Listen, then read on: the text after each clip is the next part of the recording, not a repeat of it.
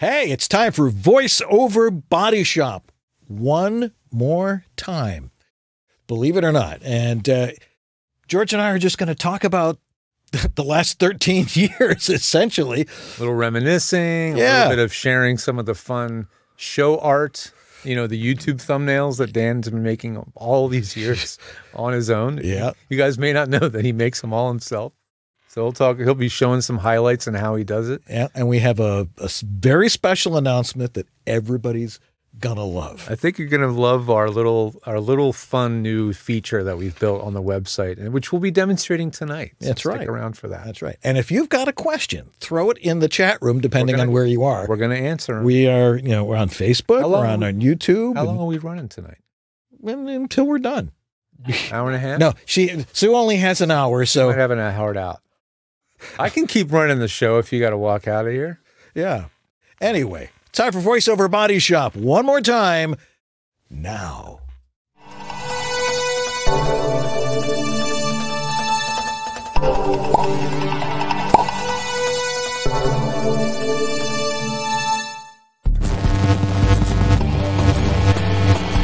VoiceOver Body Shop is brought to you by VoiceOverEssentials.com, the home of Harlan Hogan's signature products. Source Elements, the folks who bring you Source Connect.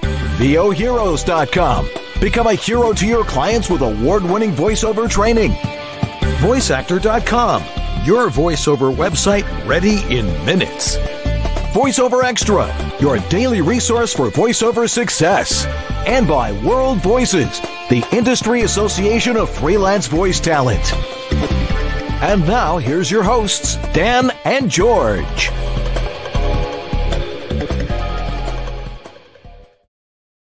Well, hi there. I'm Dan Lenard. And I'm George Whittam. And this is VoiceOver Body Shop, or VOBS.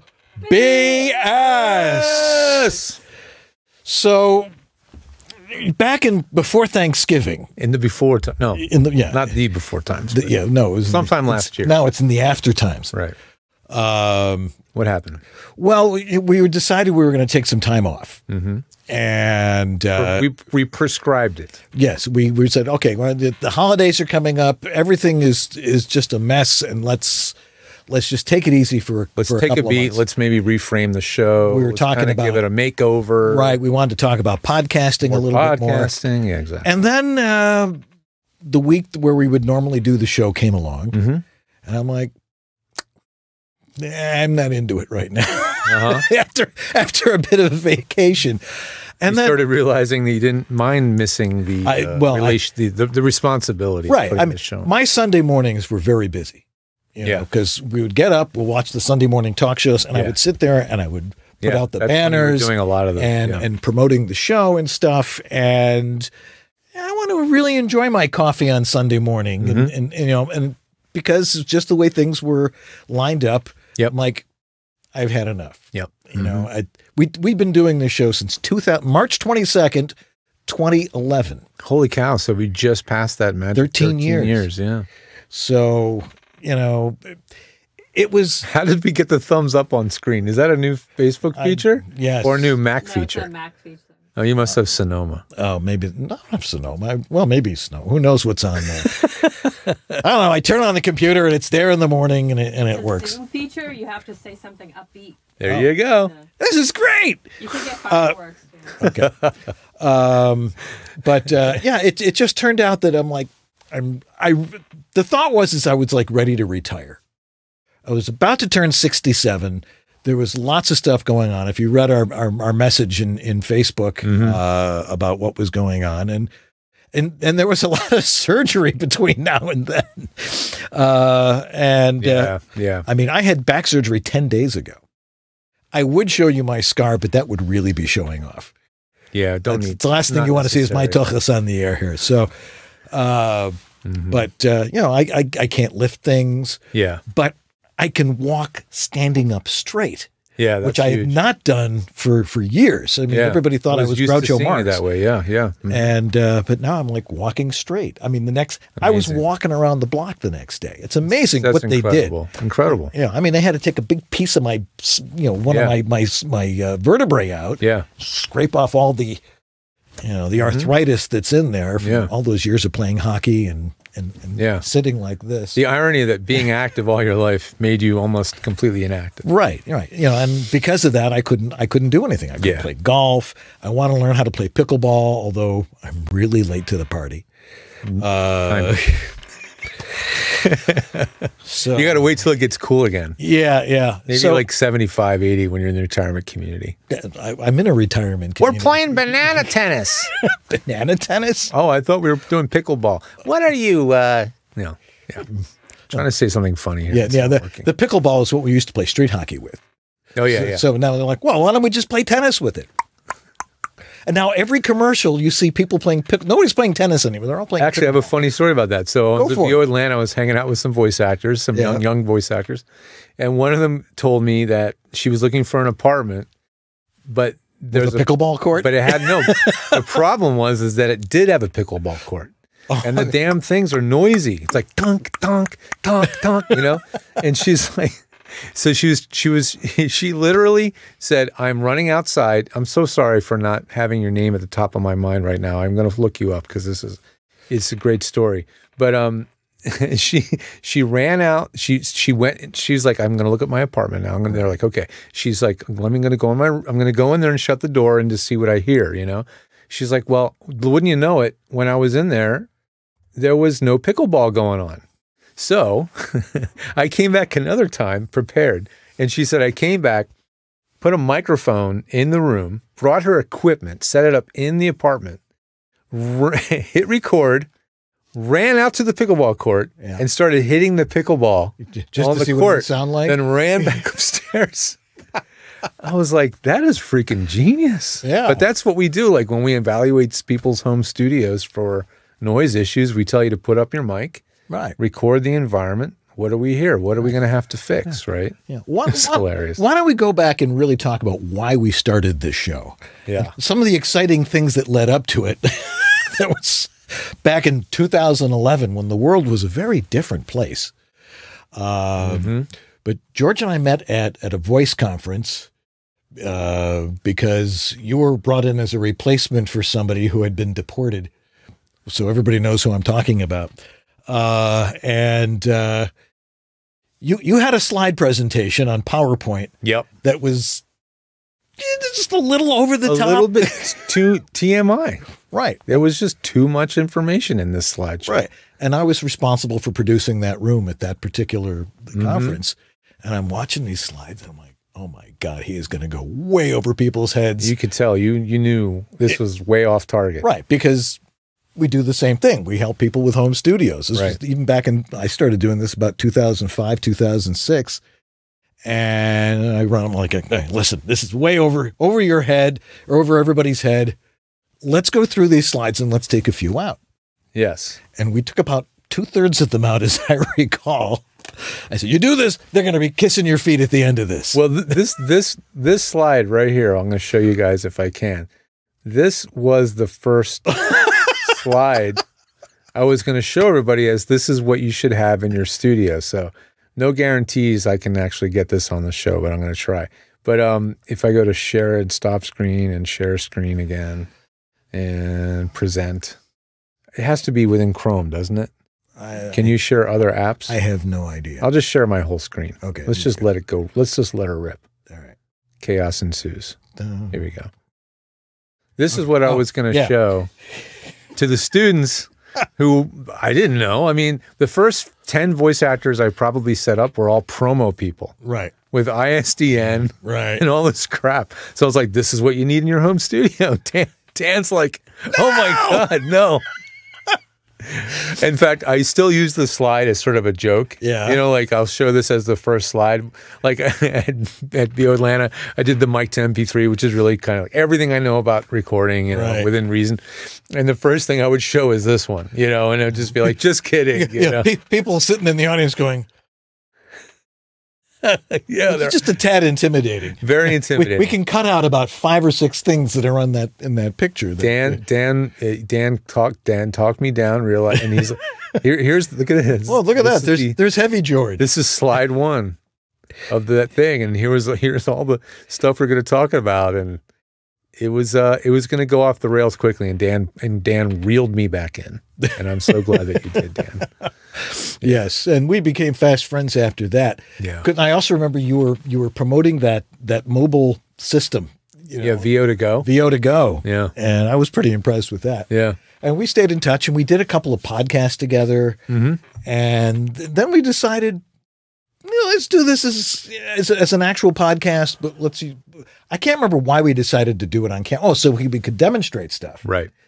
And no, it wasn't even that. We decided to do it on camera from my perspective because I couldn't find a way to do live shows that didn't have a video attached. Right. There was no platform that I could find that was we used Ustream. Right. And there was nothing as easy as Ustream. Because we had a pay-per-viewer too, which was...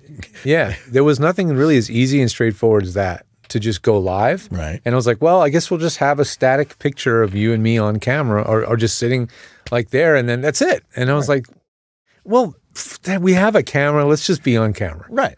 That was a huge mistake. Because being on camera, live streaming video is a big pain in the tuchus. Which tuchus. You got to say that. Just more phlegm. Tuchus. Tuchus. Tuchus. A big pain in the tuchus. We have gone through more changes to how we produce this show. I mean, let me see if I can remember all the variations of how we've done our show. We did. Right? We did. Started with Ustream. So that was me at my home on on a desktop computer with a very complicated mixer, which I didn't even need, but I had for some reason. You called it the Medusa. Right.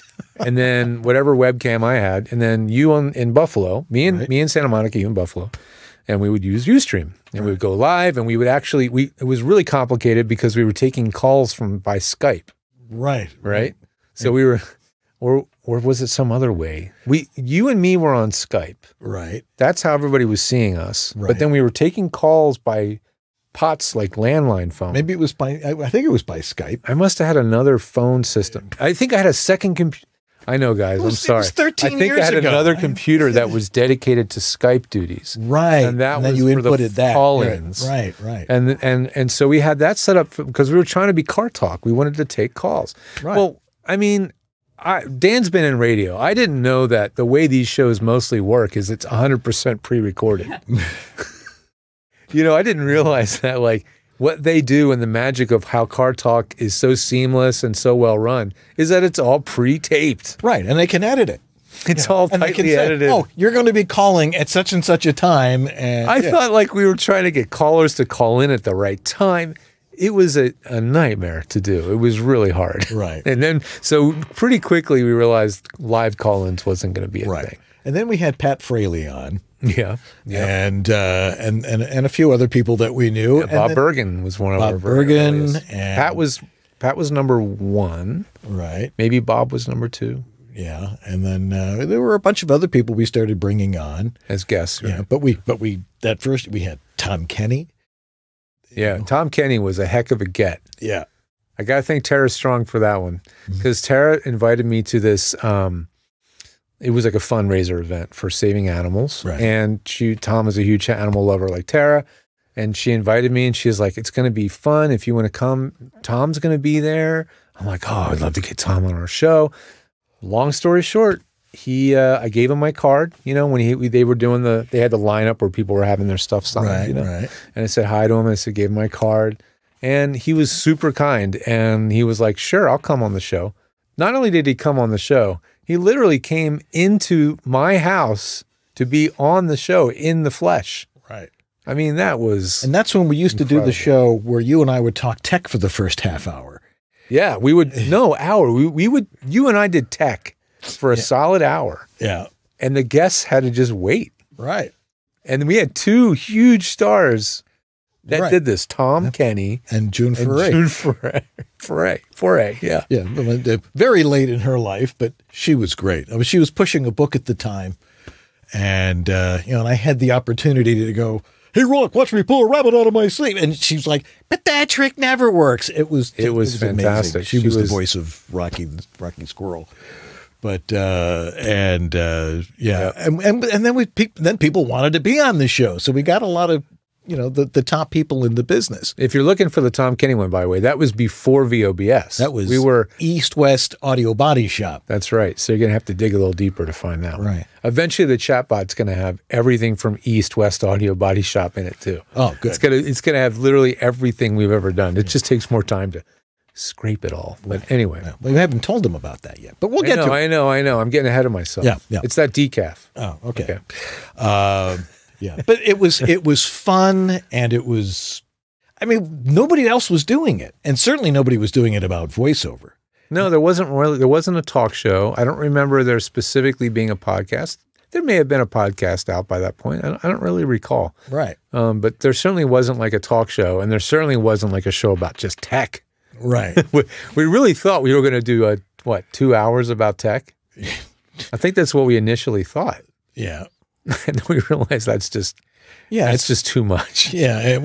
Not only that, we were doing it on a Sunday night. Yeah. We would do it live on a Sunday night. Yeah. And I remember the missus getting really upset because I was, in a spare bedroom upstairs where my studio was, and Jacob's room was right next to it. And she got really upset because you're going to keep Jacob up. Going to keep him now, awake. when you consider he's now 27 years old.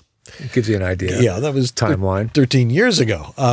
Yeah. So it caused tension. Yes. But some of the great, remember my ear, nose, and throat doctor, Dr. Joel Bernstein. That's when I literally learned about what an otorhinolaryngologist is. Right. And how to say it. That's right. And he's, I don't know if Joel's still practicing. And that was quite a classic. Yeah. Yeah. I mean, we were singing on there. It was like the early days of television because there were no rules. It was actually more like cable access. Well, yeah, it really was. But we were doing it by Skype. Right. And then we were capturing that, which was pretty new technology. Well, that was another classic moment, right? So there was an episode where Skype died on my computer, like in my studio. I couldn't get Dan back on Skype. So I got Dan on Skype on my phone. I had it on my phone. So there's a whole 40-minute episode where I'm holding Dan in my hand and talking to Dan like this. Right. For the whole thing. And it's just his voice coming out of the speaker, getting picked up on my mic, and that's how we did the show. Right. Because the show must go on. The show must go on. And it always did. Yes. I mean, there were only a couple of times when it went totally kablooey. I mean, it would break up every now and again. Well, yeah, I can think of maybe one or two ever in our history where we just didn't go on the air that night. Right. I mean, maybe. I mean, we always got on the air one way or the other. That's right. Even if it was late, even if it was static or like freezing. Right. There is actually a lost episode. There is. But, there is. There's a couple of those, actually. There's a lost episode, and I mean, you guys probably don't know. We did a whole episode with, you remember this guy? Say the name, and then I'll remember the episode. I'm trying to remember him now. We're talking like 500 shows. Mark Growl. Oh, yes. Oh, we tried to do an entire live show from his studio. Right. We were touring people's studios. We were over at Dave and Dave, and we were at Voice Tracks West. We were at Voice Tracks West. We were over at the Soundbox LA. Yeah. Tim Friedlander's. Yep. And we were doing remotes.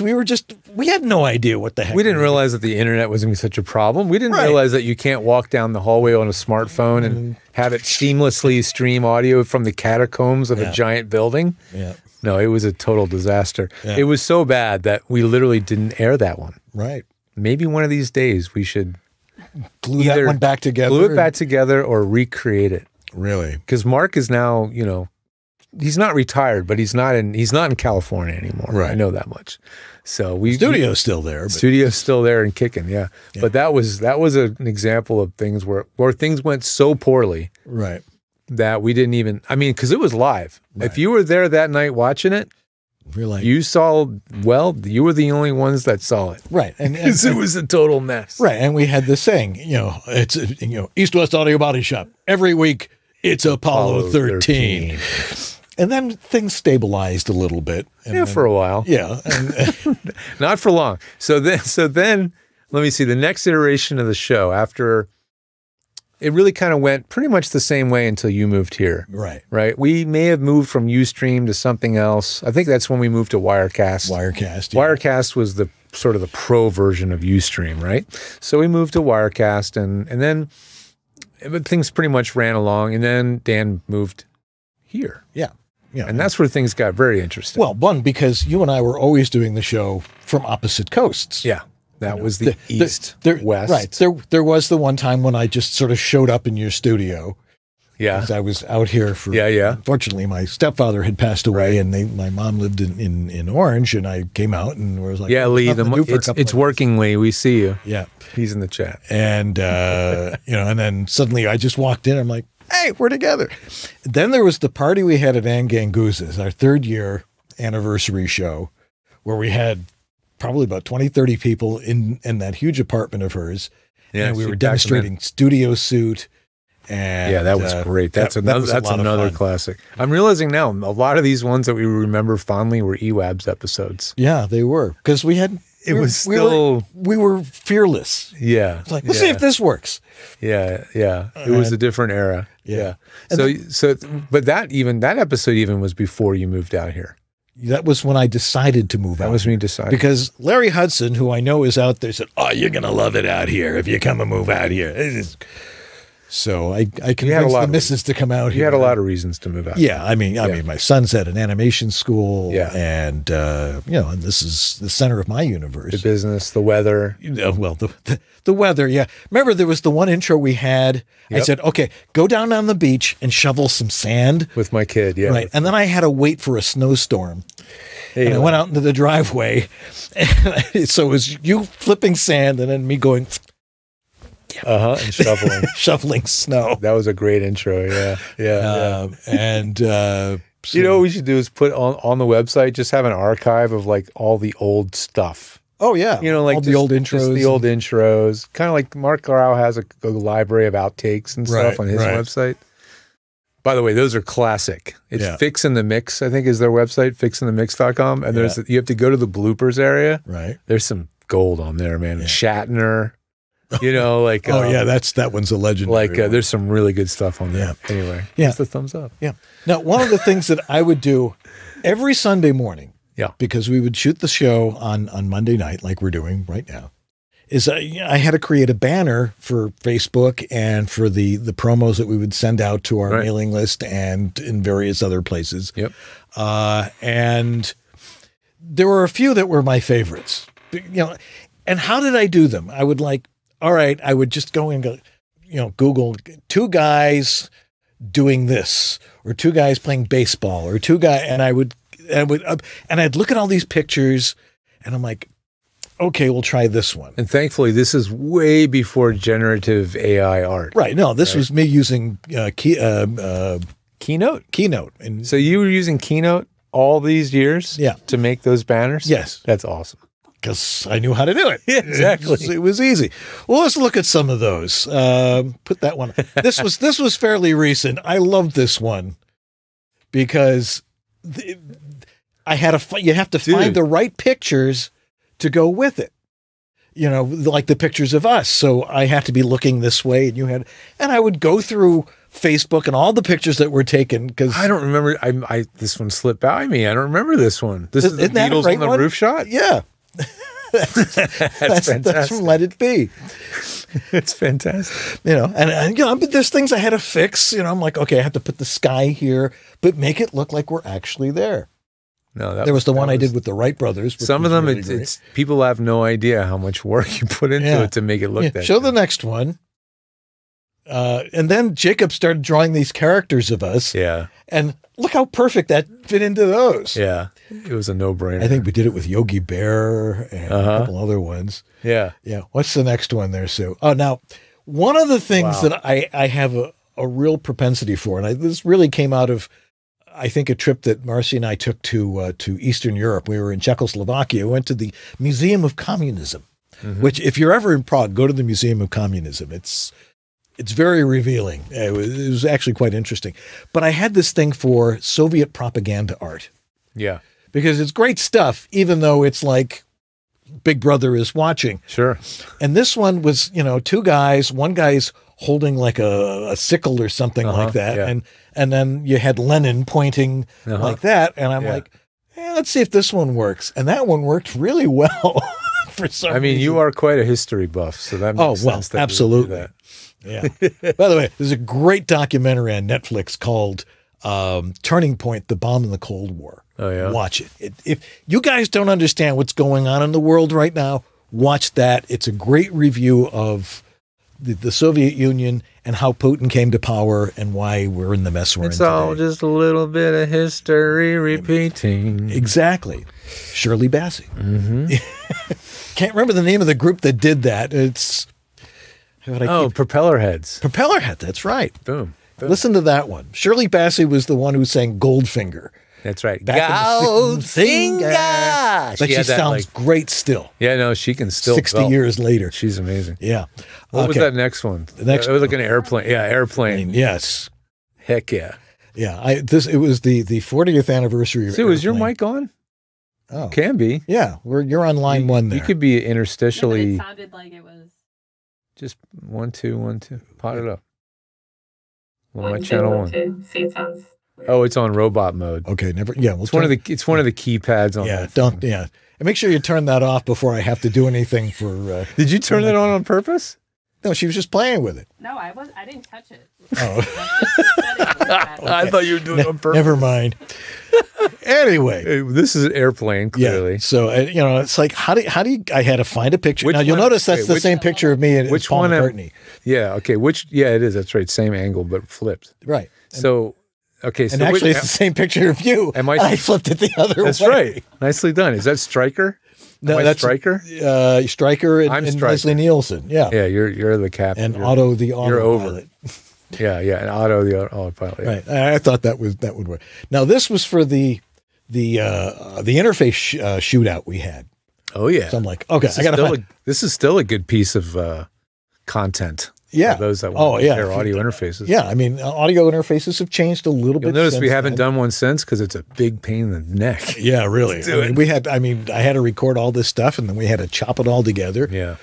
That's the thing. We do the show live and it made things a lot easier because then we're just like, okay, cut off the end and then cut it into 2 shows. And yeah, doing the show live is a part of the secret sauce of how we could maintain doing this. So you would think doing it live makes things harder. Well, it does make certain things harder. I mean, like I said, I was getting into the point of how we've changed the way we do the show. And when Dan moved here, we had to rethink completely. Well, we had a studio to do it. Yeah, we have a studio. We have multiple. Look at this great set we have. Yeah, of course, if we have a studio, we need multiple cameras. Right? How are we going to have multiple cameras? How are we going to do that?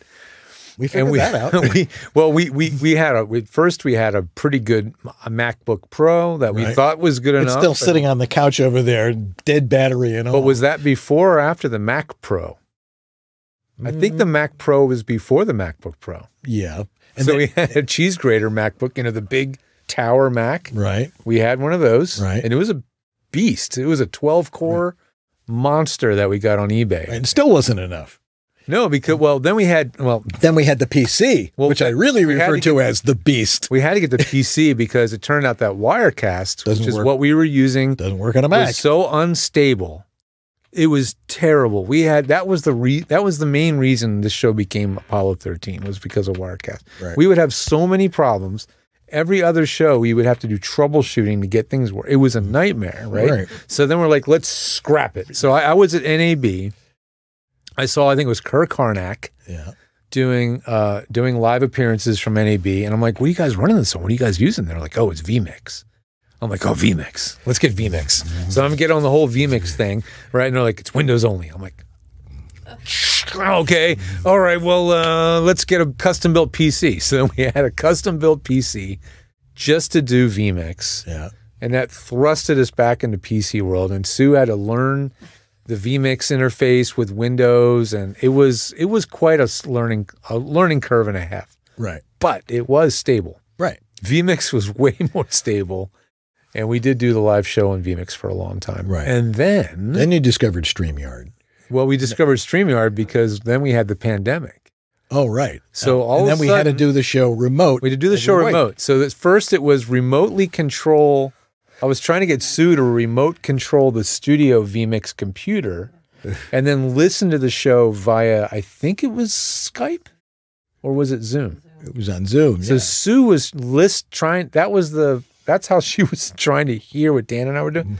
That was the IFB. So Right. Sue could hear us live even if we weren't on the air. Right. It was so complicated Right. and it did not work out well. It was just a train wreck and a half. Yeah. So that's when we discovered StreamYard. Right. Which And is what then we're using now. it changed everything. Right. Because super easy. Like if anybody, while I have my gripes about StreamYard, it does weird things like why Dan and I were jiggling up and down before, and I don't know why. But anyway, it's super easy. It's still doing it, but Is it doing it now? yeah.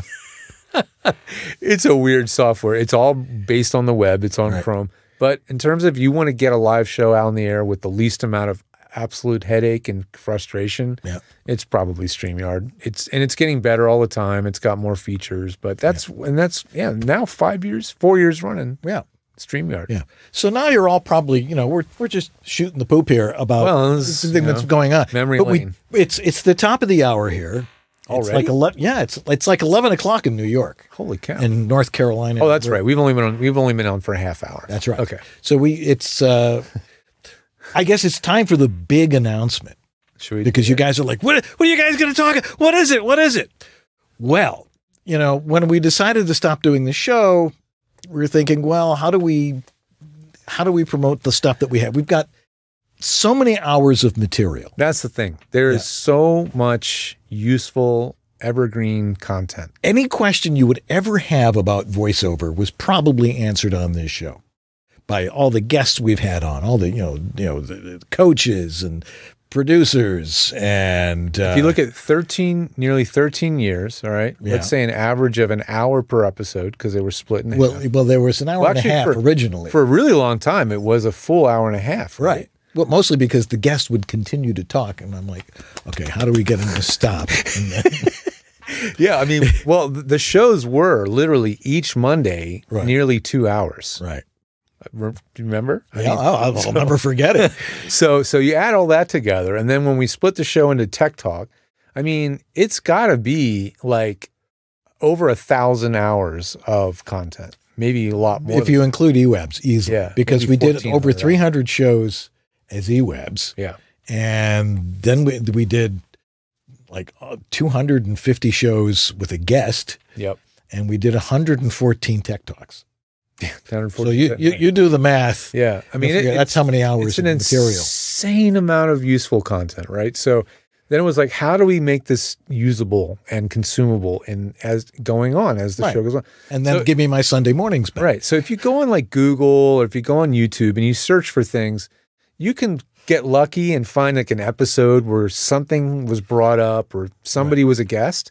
But beyond that, you don't get much more useful information. And then you got to comb through the episode, Right. find what you're looking Well, I for. remember Jack DeGolia he kept a transcript of what we were doing. In the good old days, Yeah. we would actually have a live human doing show notes. I'll bet you Jack's watching too. But We really did. And so we decided that there needs to be a better way to find stuff. I mean, even for my own personal use, Right. I would be frustrated. I would see things on Facebook, people talking about a certain topic. I'd be like, oh my gosh, we talked about this ad nauseum on our show. Right. If I could only find what's the poignant thing that we said or the moment in the show where we said, anyway, we found a way. and you found a way because I don't understand any of this stuff. We found a way. You kids and your AI And we found a way, and it looks something a little bit like this right here. This is our new AI. Now I'm already logged in, so it's not letting me show the screen blank the way I would normally show it. But you can see John's eye peering through.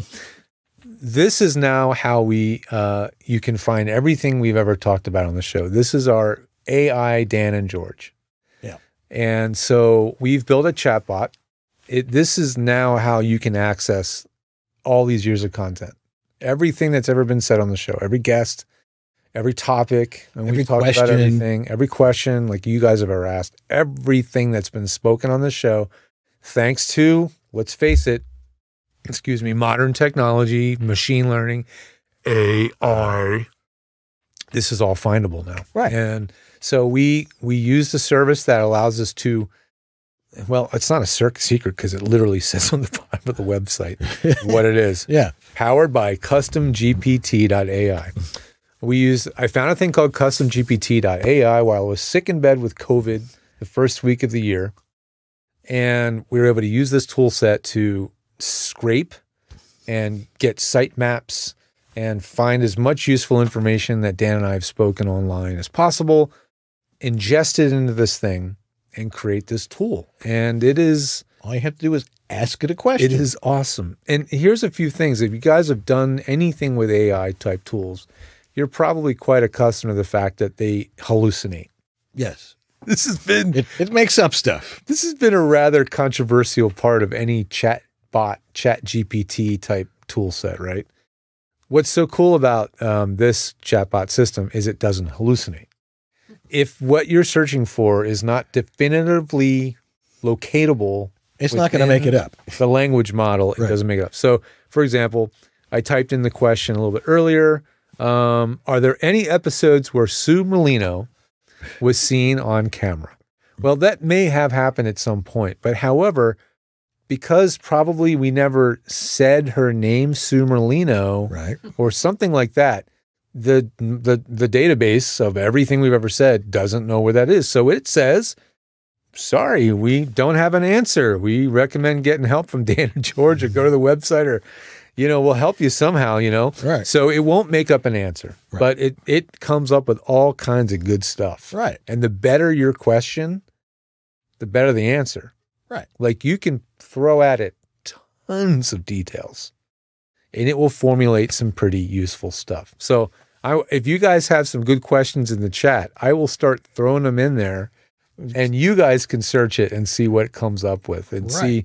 So give me some good questions while Dan thinks of something useful to say. Well, I mean, it's easy to find this because we put it on all of our websites. It's on, of course, VOBS.tv. Yes, it's at the very top. If you look right above us, if you're watching on our website, it says, You what can't does it say? miss it. Yeah, the chatbot thing. You click on that, it'll take you to the chatbot. It literally says the best shop talk in voiceover is now in chatbot form. And then right below in yellow, it says introducing AI Dan and George chatbot. Click here to learn more. So the way it works, if you click on that, it's going to take you to, yes, it's going to take you to a paywall. So at the moment, it's priced at $20. We think maybe that's a little bit steep. An introductory price of $10. We're going to drop it down to $10 a month. And so what happens is once you log into this thing, you got to put in your credit card info. But what it's going to do is it's going to give you 14 days, 2 weeks, to hammer on this thing and play around with it and see if it's actually useful for you and what you're doing and what you're learning. And if it is, then it will start billing your card. You guys know how free trial subscription stuff works. It works like pretty much all the other cancel stuff at any time. But why would you want to? Right. So we're gonna adjust the price. Maybe we'll take a break later and I'll fix the price. And you guys can start playing around with it. But we are really proud of this. It's the way to get information we never thought possible. It's and every question that you could possibly have about voiceover. I mean, performance, covered. Improv, every tech question we've ever covered. By the way, we'd like to have your questions because George and I would still like to do what we do best, which is answer your questions. Yeah, well, we're actually kind of working on a question from Justin because Justin Ramos said, Dan, can you tell us your daily VO routine compared to when you first started as compared to now? Like checking emails, auditioning, checking P2Ps. And then a question for me from El Dorado to GTT. What have you done about your routines? Holy cow, that's a whole show. It is one question. Well, I can. Do you want to get to? Sure. You want to get to that one right now? Sure. Yeah. What's my routine like? Well, let's see. I get up at 7:20 every morning, then stay in bed till about 8:20. Yeah. I'm retired. I'm collecting my Social Security. I don't have to answer to anybody except except the missus. Yeah, yeah. And Mishka, and sometimes Jacob. Mishka's the dog. But I will come out here after breakfast because this is a separate studio. This is garage. This was the great thing about this place when we bought it. It was a recording studio. The first, when we first bought the place. And so George and I worked it to reconvert it into a voiceover studio and a television studio, which is why we look so darn good on here. We got lights, we got everything is, of course, there was all the cable that was in here, which is now sitting in a closet. It's enough to support, a tank hanging from it. But I'll go check my email. But when I first started, it was a lot of going to the P2Ps and looking for auditions and firing those out. And was there a point where you just decided I don't need to deal with the P2Ps anymore? Yeah, about 4 or 5 years ago. Well, when one of them really went south with how they were managing things, I remember actually going to their office and saying, you can't do this, as were a lot of other people. Yep. And I came home and I immediately took myself off of that one. I was on the other one that had a numerical name to it. We're not saying the names because we don't want to come up in AI search. Right, but exactly. Anybody that's been watching our show or has dipped a toe in the voiceover business knows what we're talking about. And I built my business on those. Right. The one was very good before they decided to change their management plan. And they changed their priorities. They really did. That's what it was. It suddenly we were no longer their customers. We were their commodity. Yeah. And I didn't like that very much. Right. But I built a good, solid clientele from that. And I had a couple of big contracts with a couple of companies that were constantly sending me stuff. And then I started doing stuff like I became president of a local board, which I'll never recommend because what do they say? The road to hell is paved with good intentions. Yeah. And no good deed goes unpunished. There's a lot of that. And I became very philanthropic and started doing that. That started to take away from my time from doing voiceover. Then for some reason we started doing this about a couple of years later, and that took up time. But we were doing the show to promote the fact that we were consulting with people on home voiceover studios. And a lot of people were getting into the business and they needed assistance with that. I spent about 50% of my time doing voiceover and 50% of my time helping people with their home studios and 50% of my time taking care of my dogs. And 50% of your time being a dad. That's right. And 50% of your dad being a husband. Right. So now I get to do all that stuff actually. And today, it's pretty easy because my clients send me stuff. They've been doing it for years. And, I count on you. Right. And you're a trusted voice. Right. And people keep sending me stuff through my specimen collection cup on my webpage. And it's, it's a nice leisurely life out here in Southern California where the sun is shining, except for this winter.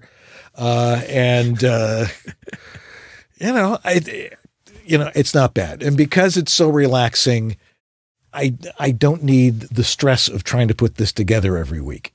Right. Getting a guest and that sort of thing. Yeah. So not that I didn't like doing it. I just got tired of doing that when there were other things in my life I needed to be doing. Looking after my family and, make up for all the time that, perhaps I was maybe not paying as much attention to them as I needed. Sure. Because this is a great place to come out and hide. Yes. More than anything. Well, and you all know what I'm talking about. I never had that place to hide in my house with my daughter growing up. And my daughter, when she was at the age of being able to run and walk, was disruptive. I don't know if she would always run and walk onto the show, as I recall. Yeah, she would love to stick her head on the show. Do you ever remember hearing her banging on the door to my office? Oh, absolutely. Very loudly. Like a kick drum. Boom, boom, boom, boom, boom, like a monster. So my kid was very disruptive. So, things have not, in terms of my business and what I do, things really have not changed. I still don't do voiceover. As crazy and stupid as that sounds, the more I say it to myself. I never dipped my toe in the voiceover business. I still run my business full time. There was a distracted moment where I just decided to join another company.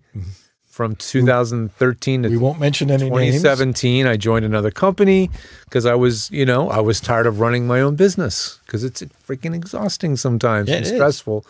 And so that was a little distraction. But since then, that was before I joined that company. I was Eldorado Recording Services. I met my buddy Graham Spicer, who helped me do a remake of my company, a rebrand. We changed to VO Studio Tech.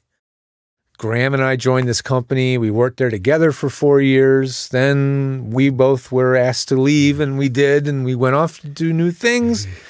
And that's when I started George the Tech. I had to come up with a new brand. I had to come up with everything literally in one night.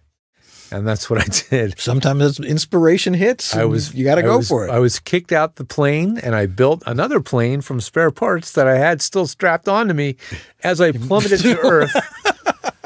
Managed to not crash into the ground, and then fixed the plane, and the plane's gotten a little bit better now with our latest iteration of GeorgeThe.tech. The new website, which launched a year ago now, has been quite a journey and quite a process, but it's the first time we built something from scratch, from the ground up, and it's been a huge amount of work. Yep. Huge amount of work. It's probably, I spend, not so much now, but for at least 6 months to 8 months, it was probably a quarter of my time was like just keep getting the website where you see it now and improving it. And now it's coming up with services that meet more people's needs and then building a team. That's especially since the new site came out. Quite a list of people you got working with you now. It's been a huge part of a huge priority was to have more people that have more specialties. Not only am I just one person, I just didn't want to continue trying to pretend that I'm an expert at everything. Right. I'm not an expert at everything. I'm not an expert at Studio One. I'm not an expert at Logic. I'm not an expert at Pro Tools. I can get around in these things. I'm okay in Reaper. Which is why we tell people not to use those things. There's makes it a lot easier. Some people end up getting training from somebody who's an expert at one thing. Like there's a guy for Studio One. There's schools that still teach Pro Tools to brand new voice actors. Don't understand that at all. But anyway, keep it simple, kids. I don't want to learn everything new, and I don't want to convince people that they need to learn these crazy new things. So my job is to be the advocate for the voice actor. Always really has been finding the right tools, things that are easy, reliable, and efficient. That's really my thing, and that's what I still do as George the Tech. Right. Just trying to stay relevant. And I guess the only thing that's really, really new, other than the chatbot experiment, is I've just decided that while I was at VO Atlanta, it would be a good time to launch a new membership. So we actually have a membership program now. Now, I've offered this for years, but only to under the radar. Yeah. Not like online. Just, a client of mine that's really busy. I'm like, you're hiring me a lot. Let's work something out. So I do have a number of VIP clients who I see on a regular basis or help them. Well, now it's open to everybody now. So if you're interested in getting like a more of a flat rate type support, you can do that on GeorgeThe.tech. You'll see a menu item for memberships and see what you think. See if there's something there that's useful to you. We have bi-monthly meetings where we just talk tech. It's Ask Me Anything. You can get access to sound checks, which is your specimen collection cup, and unlimited access to the chatbot, which we're going to demonstrate here in a little bit. Actually, I have a question for the VOBS chatbot. I also forgot that I became president of World Voices. Oh, you forgot that little thing. That's also taking up a lot of time right now. My term is up in October, but I decided to take the organization, and the times have changed, and what we originally came up with, I don't think is really as relevant today as it was back in 2012 when we started it. Yeah. And so we're really marketing our searchable directory of our professional members, voiceover.biz. Yeah. And we're promoting it to the people who hire us, and they are hiring people from there.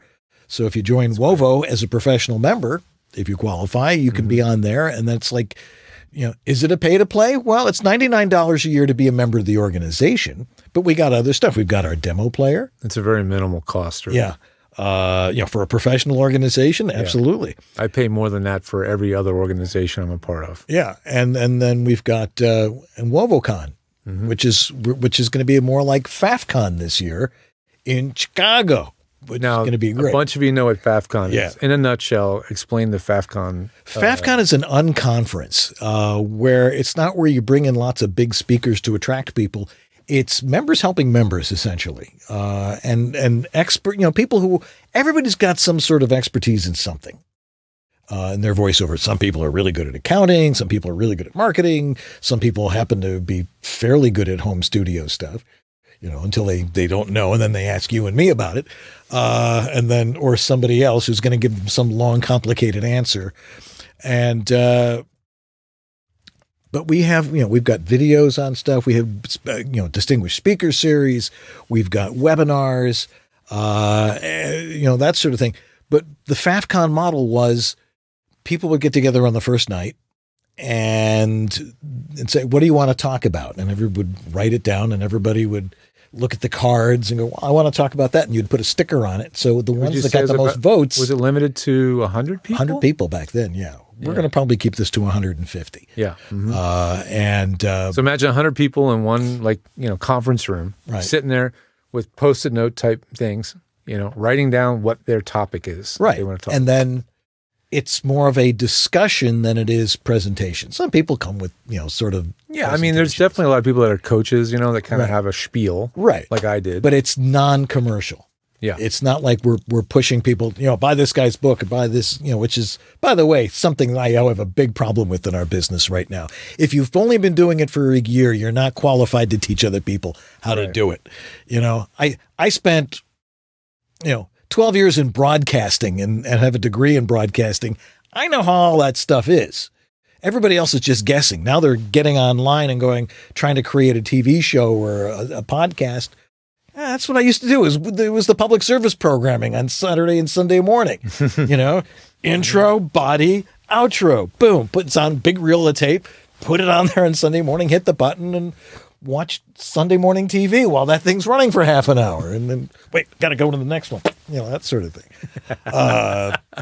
That was my life for a few years. Yeah. But where was I going with that? What were we talking about? It's not important. That's what happens when. It's not important, but I do have a question for the chat box. Oh, good. So here we go. I'm going to. And the question is, show me the chat box, would you?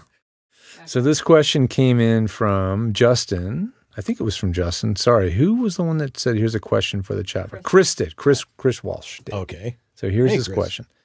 All right, we're going to paste this into the chat bot together, kids, and watch what happens real time. So go to the chat bot, paste. And the question is?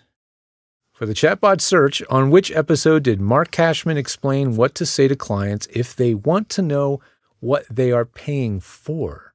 What did he say? Look at that. Let's see what we get.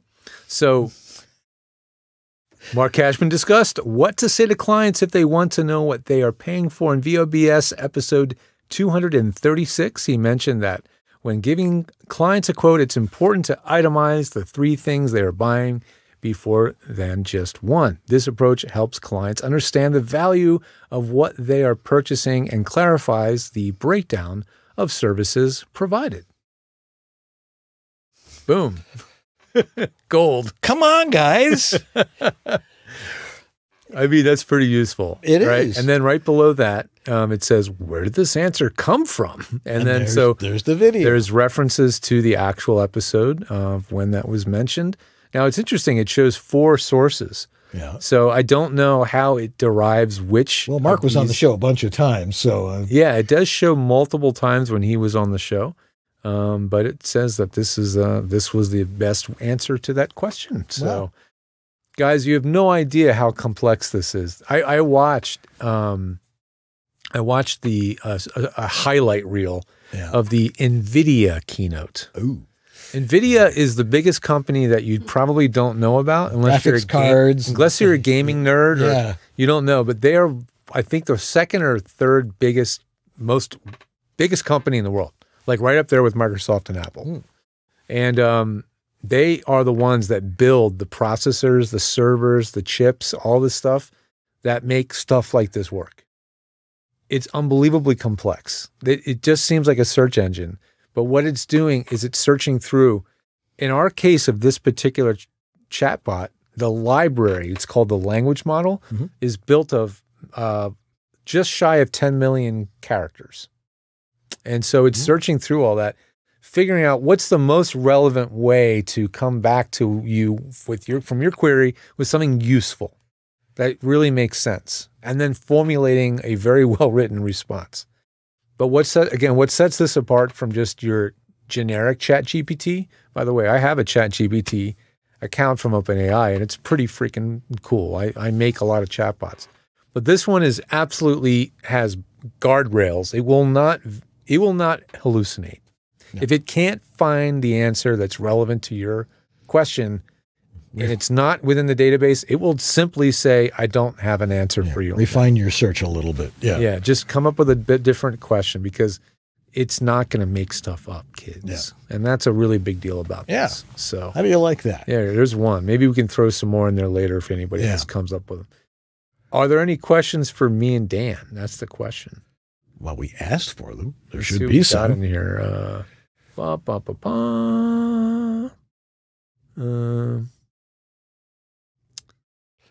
you're doing that, of course we have to thank Jeff Holman, Mr. Jeff Holman. Yeah, who's probably out there watching, going, "Why can't I participate?" Because we're just.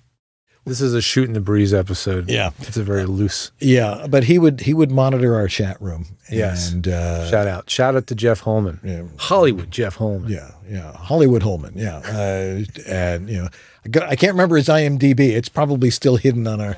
Oh, got a question on screen now. Yeah, thanks, Jeff. That was you were it was a real help. You loyally helped us almost from the beginning of the pandemic. Yeah, it was when we really needed it. Yeah, so thanks, Jeff. Man. So we got another question here. Yeah, this one came from Lena Del Roble, which is actually a new name to me. Hey guys, you're the best, and I've really enjoyed your shows. Thank you. Congratulations and thanks for everything. What are your thoughts on the Earthworks Icon mic? It says needs no interface. I found it on Sweetwater. Okay, so that must be the Earthworks Icon USB mic. Yeah. So they make two versions, the USB and the XLR. I don't have any personal experience with that model, but I do have its brother. Okay. Called the Ethos. Oh, I remember you talking about the Earthworks Ethos. Right.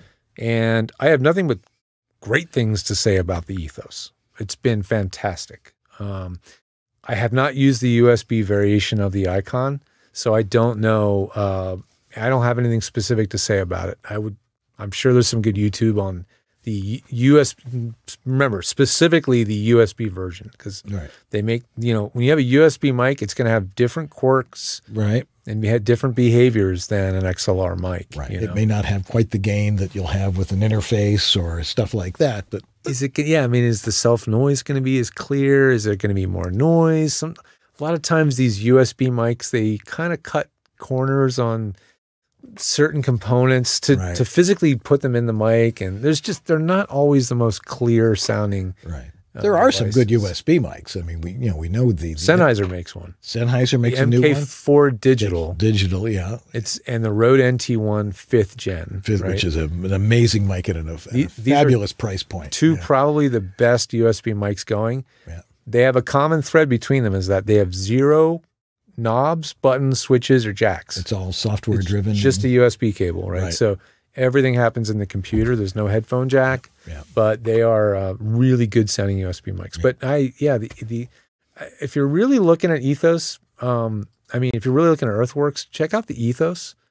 Super impressive mic that can easily do voiceover work as well as podcasting and broadcast stuff. Yeah. Then again, the bottom line on all of this is if it picks up your voice and it's a fairly good microphone, it probably doesn't matter. whatever mic you have is the mic you have. It's this space around you that matters. It's always the acoustics. I've been and the louder you talk, the more the acoustics come into play. I've been enjoying watching Dan tonight because Dan has been like backing way off and all this stuff and talking, and it still sounds like he's right in front of the microphone. Right? Isn't that amazing? This is the Harlan Hogan VO1A, by the way. That's the classic right there. Yeah. And the reason for that is this room's acoustics are very well done. Right. There's this whole wall behind us that's behind this green screen is one ginormous acoustic panel. Right. Actually, it's called the Studio Suit. Hey, let's show it here. This is a good time to talk about Studio Suit for a minute. Because it's long gone. But there it is. This is what's behind the green screen, everybody. If you've ever been wondering what's back here. But it works. Dude, so what is Studio Suit while we're talking about Studio Suit was something I found in a warehouse in Buffalo. Somebody thought they were tents, and this guy had bought an entire truckload of these things from some government surplus thing. Wasn't it Quonset hut insulation? It was insulation for a Quonset hut. Like exactly. they would put these up in the Arctic, out in the field, right? And for then motor they would have pools. these huge rolls of this stuff, right? And they would roll it out, you know. And so this guy I knew who owned this Army Navy store was like, "Oh, I'm going to use this. People can soundproof their studios with it because that's the stuff you talk about. Like it's not soundproofing; it's sound dampening material. Yeah, it's damping. Yeah, and we put it in people's closets. You didn't need a bass trap. It just sucked sound into it.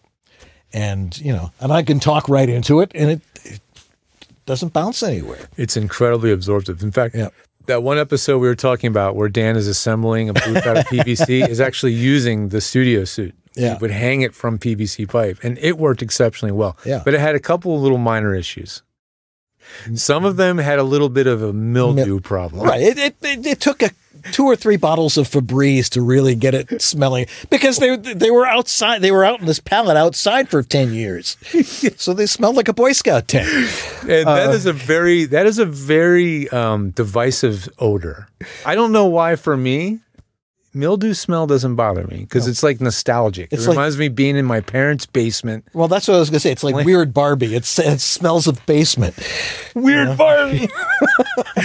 Yes, exactly. That smell was very nostalgic. It didn't bother me, but for other folks, maybe not the best choice in an enclosed room. Right. But and the other problem was it was in these massive things. And it was a 40-foot roll, and I had to cut them into 8-foot sections. Manageable, and that was not easy. Which is why I stopped doing it. But the people who have it... and it's all still in a warehouse in Buffalo? No, maybe. I don't know. Who knows where it is now? I don't know what Rob did with it, but, that was studios. It came in these big 10-foot-long green cigars of green canvas bags. And it's essentially loose yellow fiberglass in a canvas wrapper. Right, is what it is, and it works really well. It works really well. And I still have pieces. I think I got a couple pieces sitting in my voice booth over here. Yeah, there might be some still around. Well, there's somewhere on the store over here. Oh no, that's not. That's one of the panels I made. That's something you made. Yeah. All right. There was another question Sue had on the screen a minute ago. Let's see if we can grab to that one. She's scrolling. Like, dang it, I had it on screen. And you guys, Patricia, hi Patricia, how would you prepare your voice for audiobook narration? Dan, since you don't do that anymore. No. Yeah, I gave that up about 10 years ago. I mean, there's a lot of you guys out there doing audiobooks. While you come up with an answer, I'll search for it on our chat bot. Yeah, to me, audiobooks were always high effort, low reward. But how do you prepare your voice for that? You warm up. I come out here in the morning and go la la la la la la la la la la la la la la la la la la. I do scales. You go do the vocal exercises to really loosen up your voice. But doing a long session of audiobook, I mean, where you read an entire chapter. And long form narration is physically exhausting. Can be, I mean, when I have to talk all day, as not being a voice actor, I get physically tired, and I can feel it in my throat. I feel how tired I am. Yeah. I was in really good shape back in those days, and I could do, if you're in good physical condition, and I was working with a trainer back then, and I was able to, but the door swung open and a fake Newton entered, as Groucho Marx once said. But you have to be in good physical condition, really, to do voiceover, because there's so many people that try to read a sentence and take a breath every 5 seconds. Right. You should be able to read an entire sentence without taking a breath. Think about how much editing time you save just by doing that. But what did the chatbot come up with? It came up with a bullet list of stuff. Okay. Which is, chatbots are really good at making lists. And by the way, I have been using my own personal George the Tech bot, my AI George, for like a month and a half answering you guys' questions on Facebook and Reddit. I don't know how much if you've seen answers from me that are remarkably well written and verbose, possibly broken down into 8 to 10 bullet points, it's probably my chatbot. I've been using it a lot. But the answer is it's 8 points. Warm up your voice. And there's more details for each one of these, but warm up your voice, just like Dan said. Stay hydrated. Thank you for the reminder. Well, I forgot, because I don't stay hydrated. I don't drink at all. I mean, I got to start increasing the water intake. But practice reading out loud if this is something new for you. Understand the material you're reading. Pretty important. It helps. It really does help. Work on your breathing, proper breathing technique. Very crucial. I'm just repeating what Dan said. See, look how relevant this is. All up here. Create a comfortable recording environment. Extremely important for audiobooks when you're going to be there for hours and hours recording. Rest your voice. Yeah. How long would you go between breaks? How long did you know before you're like, I got to take a break? More than 2 hours? Yeah, I mean, I could do a chapter in an hour, and I would stop. You would take a break. I'd take a break, have a drink, and go back at it. Okay. Although generally, back in the day, I would record and I would edit the chapter. You like to do it as you go, yeah. That would be my tendency. Yeah. I would be so like, it would be so in my head when I just recorded, right? And I would just be thinking, I gotta edit it, I gotta edit it. I can't let it go. That would be me. I would edit. I'm the same way. Are you coming for lunch? Yeah, I'll be there in a couple minutes. Editing this. Yeah. And the very last one, which may be the most important bullet point of all, is seek feedback and training. Listen to people, get advice from professionals. Yeah.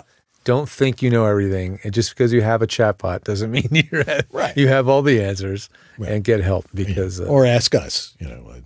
Get help. Get help. Yeah. Great question. Yeah.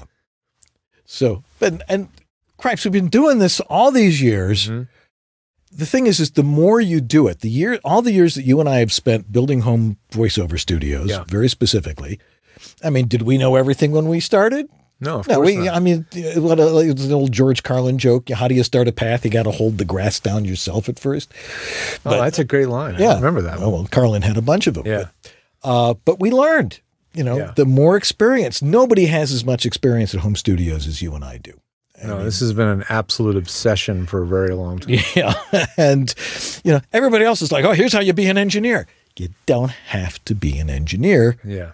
You got to learn Pro Tools. That's the industry standard. There's no which industry are you talking about? Yeah, let's talk about which industry we're talking about. Right. You're not a recording engineer. You're a voice actor. Your job is to capture your voice in the proper acoustical environment with the right levels. And now AI is controlling that stuff.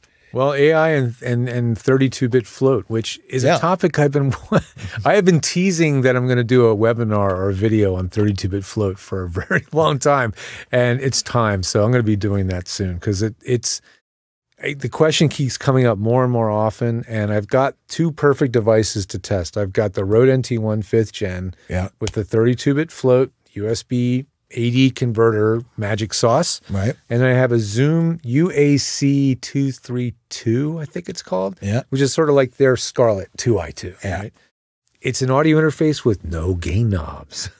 Oh. It has 0 gain knobs. The Evo 4 is like that too. Well, it will set a level. It has a smart level. That's a whole nother thing. So smart level setting. This is becoming more of a thing, especially now the new Scarlett 2i2 4th generation came out, it has auto level and safe modes. I'm still dubious on the safe mode. I was watching all these YouTube videos trying to get a better explanation. Basically a limiter, or? That's what I don't understand. I don't know if it's a limiter where when you get to clipping like 0, it brings the level down for a moment and then back, or if it drops it down and then leaves it down. Right. If it was me, the way I would want that feature to be is if you do get to clipping, that it would drop the level by, I don't know, let's say 6 dB, just like that. And then for the duration of the entire rest of the project, it would be 6 down. Because then if you're editing the audio, you know the precise moment where the gain changed, and now you can just make your adjustment in post. Right. You just take the first half and drop it down by 6. Boom, you're done. So I don't know. The jury's still out on that. Now, speaking of the Scarlett, you notice I didn't mention the Scarlett Solo. Right. Do not get the Scarlett Solo 4th generation because channel 1 is the guitar. Channel 2 is the mic. Okay. They flipped it on us. And now, so if you're trying to use to mess with you. Oh, it's so irritating. Now, I mean, a lot of like Zoom type programs just automatically hear both channels and it's a piece of cake. But your DAW isn't going to work that way. So if you're just used to plugging in a mic to channel 1, hitting record, you're going to get 0 on your track unless you go into the settings, switch the inputs. Now, I know that sounds easy, but trust me, it's a pain in the neck when it's not the default. Right. And so I really don't recommend the Solo. The 2i2, fine. The 4i4 has much more complicated software. If you're geeking out on making mix minuses and all this crap, go for it. Yeah. It's fun to be a geek. I mean, if you want to play with stuff, but you don't need it for doing voiceover. Catch it clean up front and you know, we've only been saying that for 13 years. And sure. Let's grab some more questions. John O'Rourke. Of all the home studios you each have worked on, what ones were your favorites and why? Can you remember anything that you worked on that just stands out? Let's see. What's the one that flashes to your brain immediately? Oh, some of the ones, you know, when you would go into these big expensive houses. You know, I'm suddenly in this mansion up in you know, the Encino. You're in the gated part of the gated part? Right, exactly. The gated community? Yeah, and you have to go in there and like, I'm here, you know. Okay, you go in there and you're suddenly in this very, very nice closet. And you see the kind of clothes people wear and that sort of thing. And I've done that many times. And you realize they have a perfect booth already. Right. Because they have this huge closet. Right. There's clothing on maybe all 4 sides if it's a big one, right? And you put the mic in there. It's the one, I mean, I've done so many.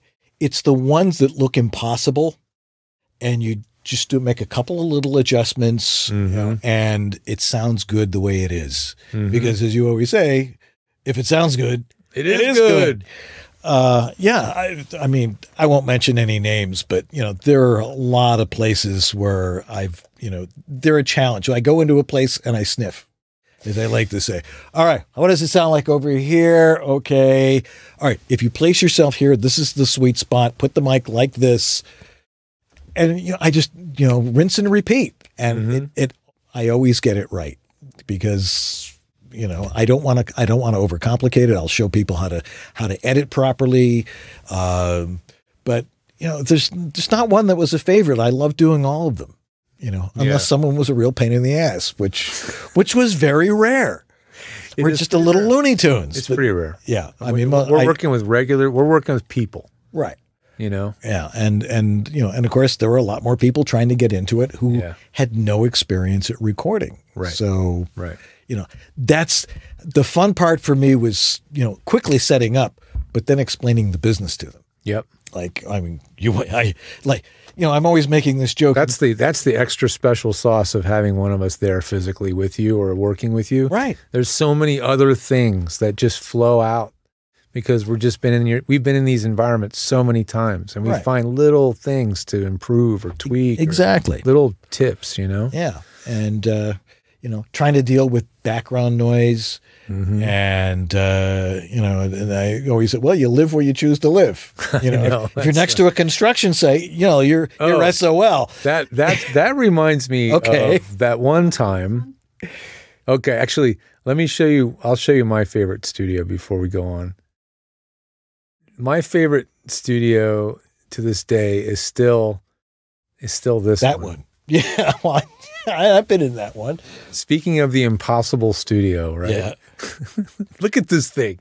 It's a freaking glass fish tank, right? How can that possibly work? The glass is all parallel. There's no slanty glass. Right. The room is basically a square. Right. You know? So it's glass, square, big, huge countertop. And there's a glass window on the opposite side, also perfectly parallel. Right. So every rule is broken in this space. Right.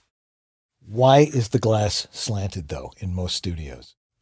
Not for acoustical reasons. There's two reasons. One is no glare, so you can see through the window. That's the big one. Like, in radio studios, it was like, you know, okay, 3, 2, 1. You know, try looking through the door of your studio bricks, or really any glass door that has double layers of glass, and all you see is yourself. Right. All you see is a reflection. So that's one huge reason why the non-parallel glass is the norm. It can help in a small booth too, because the sound now reflects downward, you know, instead of right back at the mic, you know, but it's not necessary. And this is an example of that. Why does it work? Well, it works because mic placement is critical. We have the acoustics all focused on one location where the mic is. The entire ceiling of the booth is one gigantic bass trap. Right. So there's no resonances or anything, the whole thing. And every square inch that isn't glass or wood has acoustical paneling on it. So I put that drape in there thinking, well, we're going to need a drape because it's going to reflect. Right. Nope, he never closes the drape. So this one is a real favorite of mine. It's got stained glass in it because that window was already on the outside of the house. We're like, what are we going to do with that glass window? Well, we should frame it out. So, you know, this one's a favorite. But there you go. You can see where the two mics are located. He's facing right into a huge It was a beautiful studio panel, you know. It really was. And that one's still, that's Howard Parker. It's still in use today. And so, yeah, that one's that always comes straight to mind when that question comes up. Yeah. It's always fun to see how people have already set up, you know, and then it's like, no, you know, one, you're talking into the side of the mic. Oof. Or you're talking on the wrong side of the mic. Yeah, let's demonstrate it every week. Yeah, let's demonstrate that. Everybody needs to hear the wrong side of the mic. Right. Talk into the logo, or if you got a road, into the gold dot, not across it. You know, the gold dot, kids, the gold dot. You know, something just came to mind. Yeah. One of my favorite shows that we did, well, actually I ended up doing it, was the one I did from Hershey. the Russian talk show. You know, where I'm like, is anybody here a floor director at a TV station? One guy says, I do that. Totally cable access. Yeah. And we did it. It was all with analog cameras. And I had one of those like switchers, just like Sony, switchers. Old Sony handy cams with the RCA cables plugged into a Radio Shack TV switcher. Like, I want to watch a VHS. Click. Right. That was the switcher. Right. You know, the Genlock was a little late, but you know, it was a little flunky, but it worked. But it was fun. It was, you know, I'm like, hey, I'm here at FAFCon. Here, let's talk to this person. And oh God, that was a lot of fun.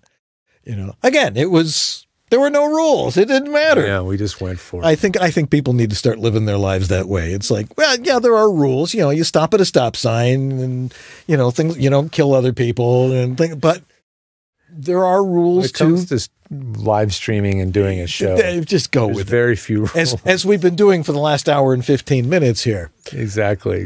But maybe, you know, do we have any more questions or? Yeah, I know there's more in there. All right. Well, let's answer a few more.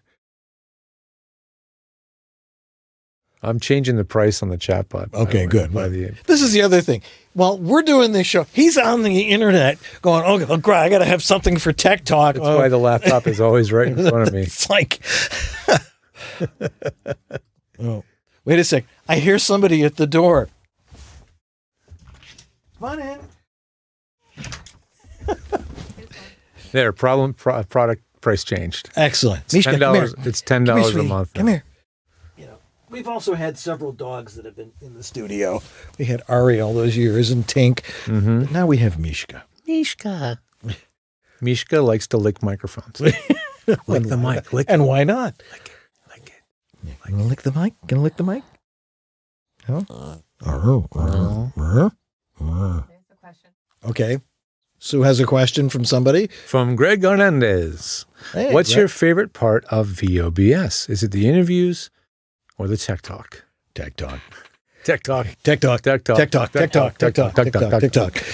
Yeah. No, I mean, it was fun meeting some really cool people. Absolutely. I mean, we had Fred Melamed in here, people who were, fairly big stars. Yeah. Debbie Derryberry was always a pleasure to talk to, and some of the cool people that we've met.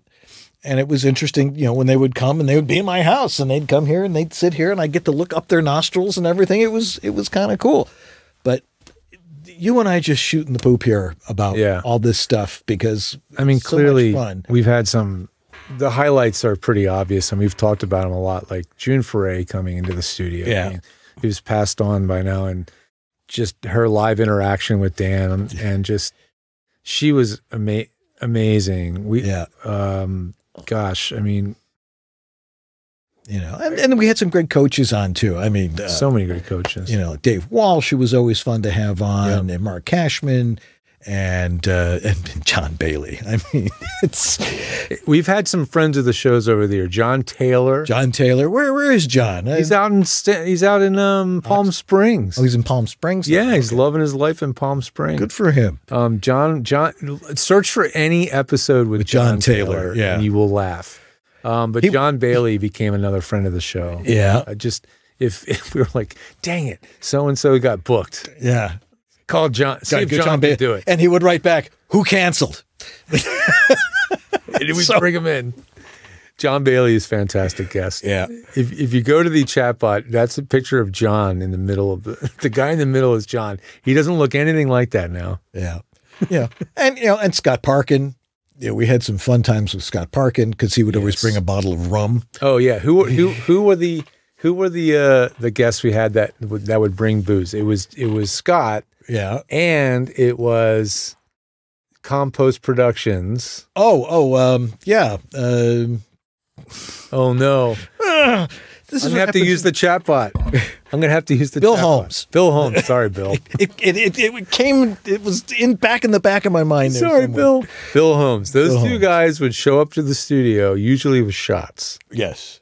And so within the first hour, we were getting a little bit schnockered and getting pretty loose on the mic. Yeah. Yeah. Those were fun shows. And, it was just fun. If it wasn't fun, we wouldn't do it. Yeah. And when it became more, it still was fun, but there was still more the labor of it, of the grind of it. Well, but the it's internet not changed. shoveling snow. No, it's not. And it's not mining coal. No, it's not. Although there is a certain pleasure to shoveling snow. Like, well, I'm proud of this driveway as it starts snowing again. It's like, well, we didn't have the snow. Well, we had the snow, but for us, it was the leaves. Right. Should we wait till all the leaves fall out of the trees before we start cleaning up the leaves? Right. Yeah. And then there were my tips of the week, which were well planned out productions. We got to do packages. Oh yeah, can't just be our talking for hours. Pre-recorded packages. Yeah, and those are still on the internet. Those are on. I think those are still on the VOBS website, and you can type in tip of the week, and it'll give you all the different tips of the week that I made. Chris Anthony Lansdowne, thank you for speaking up. The voice of Barbie. She said we had Barbie. Of course we had Barbie. Thanks, Chris. Yes, we had the voice of Barbie. Yeah. Yeah. I mean, come on. I mean, where else can you? The funny thing is people would recognize me places. I'm sure it happened to you too. I'm walking down the street in Pebble Beach or in Carmel by the Sea. People don't recognize me because I'm usually wearing a helmet and I'm on a bike going 15, 20 miles an hour. I'm walking down the street. My son had just graduated from Middlebury College in Ventura. And No, not in Ventura. Up in the Monterey Bay, Upper Monterey. And so we went into Carmel by the Sea, which is a beautiful little town. Absolutely. Yeah. And this guy's standing on the corner. I'm walking by there with my mom. And he goes, "Aren't you Dan Lenard?" I'm like, "Yes, I watch your show."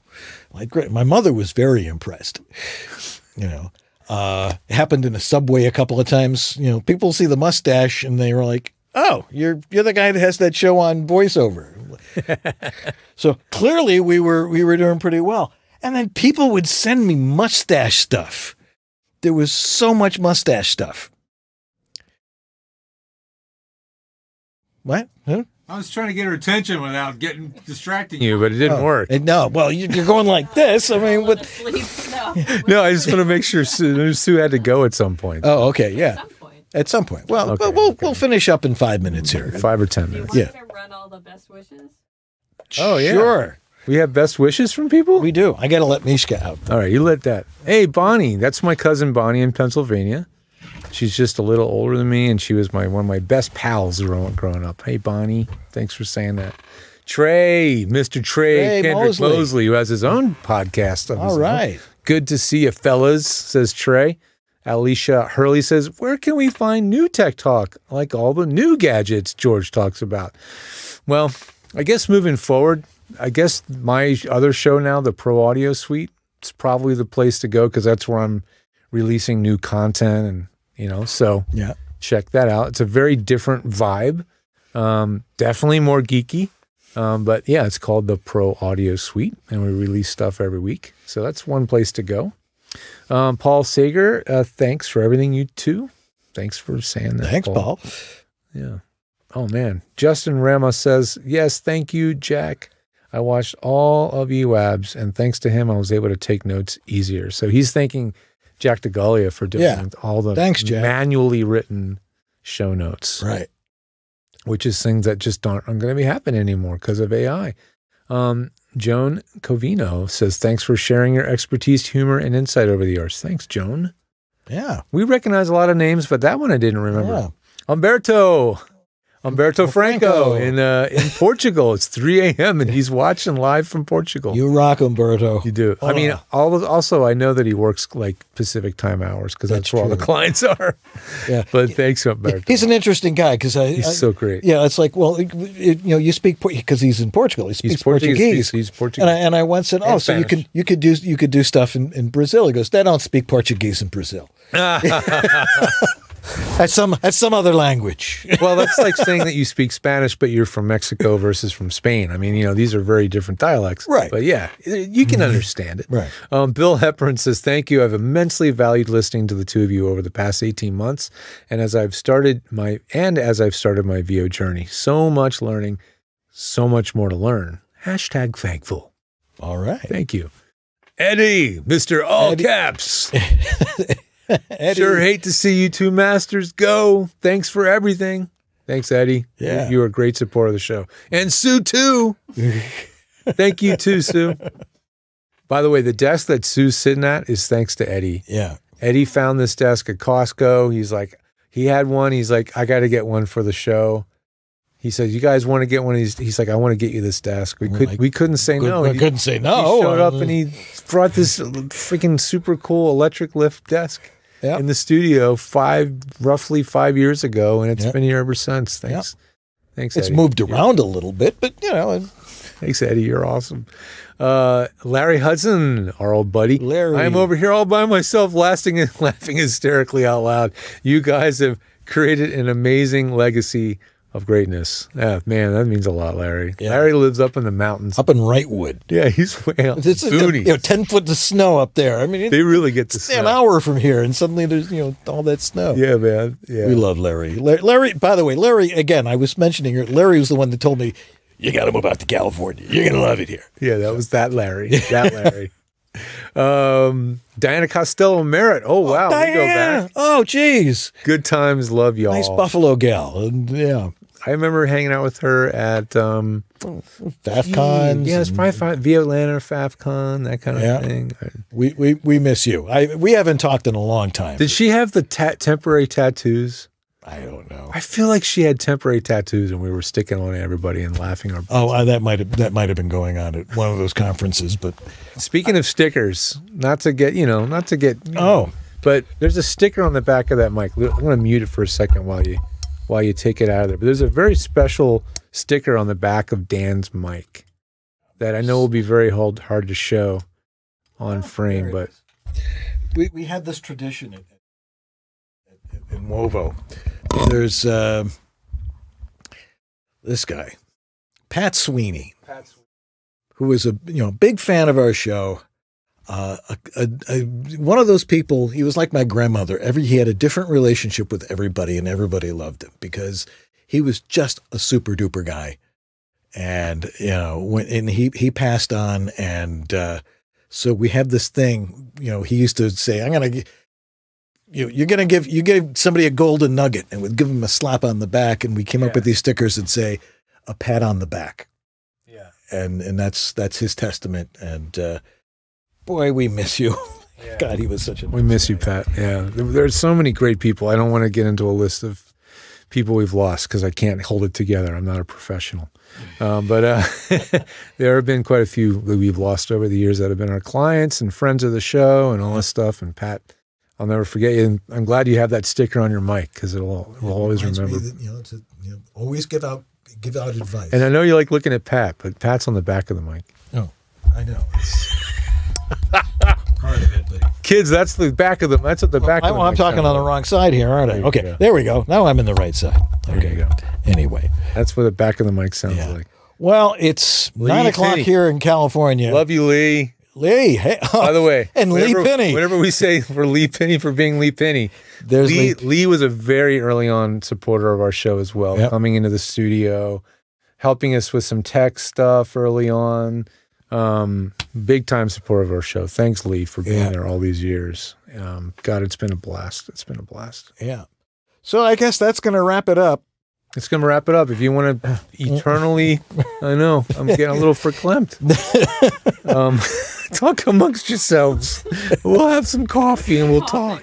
It's been a great time. And we're going to be continuing to do things just in different formats and different ways. But if you want to keep tapping into our knowledge, VOBS.tv, and you'll access our chatbot. Our chatbot there for now $10. For $10 a month, 14 days free trial. Play with it. Test it, and if it works well. And by the way, Dan, you're going to be giving this chatbot to some supporters of our show. Yes. And to Wovo members. Wovo members. So if you are a Wovo member, World Voices member in good standing, you're going to get access to the chatbot for free. Yep. And everybody who are making repeat subscription support of our show, who are sending us money, like on PBS, send in your dollars. People would send us money, and it helped with the equipment and all those things. And and people did it for years and years, and we really appreciate it. We're gonna find a way to give you guys access to the chatbot too. Yeah. So use it, enjoy it, share it, tell people about it, and we want to keep helping people for years to come this way. So I guess that'll put a wrap on it. That'll do it, man. And always a pleasure. Fortunately, we live in the same town. We can still have lunch. Of course. But we have to go to Chicago to WovoCon. Oh, yes. Because that's the only... That's how it works. The only time you see people from LA is when you go to a conference. It's somewhere else. In another city. Yeah, you try to get together with people in LA. It's almost impossible. It's almost impossible. I got to cancel. I can't come. You're like... See, everybody knows that. It's very hard to make friends here. Have to be better. Yeah. Everybody has to. It's a discipline. It is. Making friends and keeping friends and being friends, and being friends means giving. And and I think everybody needs to learn that and do that. Some people are better at it than others, but when you have friends, it makes the world a much nicer place. Absolutely, man. Thank you. And it's always been a pleasure working with you doing this show. Who would have thought that we'd been doing it for 13 years? I know. And Sue, thanks for hanging in with us for so long. I mean, you've been our longest continuous technical director, and gosh, 7 years. You've taken off so much stress off our shoulders doing this. I learned a lot, though. I feel like I could someone how to set up their audio. Yeah, no, I mean, hey. Sue's an incredibly versatile person. She has so many skills. You guys taught her. Sue, what's your email address? My Can email? I plug your email? It's my last name. I'll put it up really quick. merlinosue@gmail.com. Right. If you need her for anything production, podcasting, live streaming, setting up your studio, setting up your lighting properly, Yeah, she knows that stuff. she's brilliant. Yes. But, you know, we're still in business. You've got George the Tech. I'm still the home studio master. And, you know, you can send your stuff into my specimen collection box. And VOBS fan 10 off coupon code. I think it still works on my website. Oh, good. If it doesn't, tell me. I'll fix it. But Exactly. it should still work. 10% off. Yeah. And, you know, it's what we love to do is teach people how to do it right. Because if somebody sounds bad, it makes everybody sound bad. But if it sounds good. It is good. By the way, I'm Dan Lenard. And I'm George Whittam. And this has been Voiceover Body Shop. or VOBS. Yes. Thanks, everybody. You've been wonderful. Thanks, everybody. Big heart.